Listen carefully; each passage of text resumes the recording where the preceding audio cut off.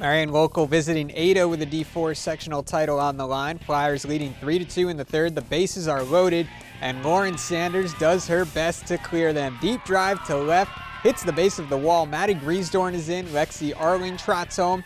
Alyssa Ruenkamp hesitates for a second, but then goes home as well. Bases clearing. Single for Sanders gives Marion local a 6-2 lead. In the bottom of the third, Mara Moeller sets down Katie Newland on strikes. After a walk, runner on first with 2 down. Ashley Sumner pulls it down the line off the third baseman's glove. Madison Gossard moves up to second, so 2 on for Mackenzie Wills. Looper to right, check out. Maddie Griesdorn diving into the frame, coming up with the catch to end the inning. And the Flyers go on to win 9-6.